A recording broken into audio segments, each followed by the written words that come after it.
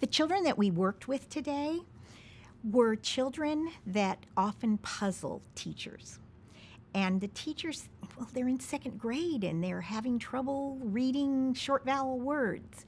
And they're in kindergarten and they don't know their letters and it's the end of the year.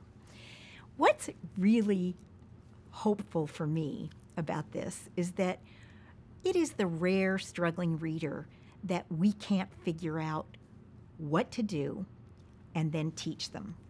The real trick is figuring out specifically what their problem is. Not he can't read multisyllable words, but he guesses a multisyllable word, but he's fine at short vowels. Okay, now I know, all right, he can read multisyllable words. I just have to teach him how. He doesn't know his letter names and he's in kindergarten and we've worked with the letter V 100 times. Well, it might take 500 times, but here's the thing we figured out.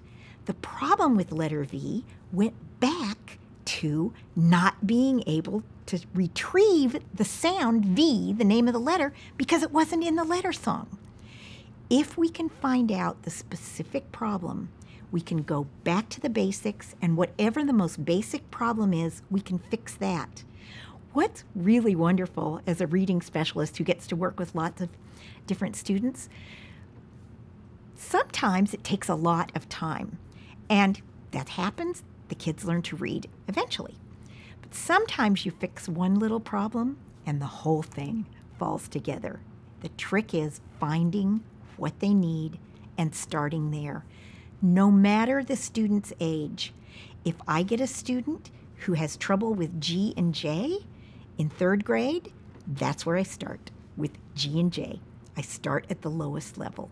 And that's what we've got to be able to do, is pinpoint problems, practice them, and practice those problems to mastery.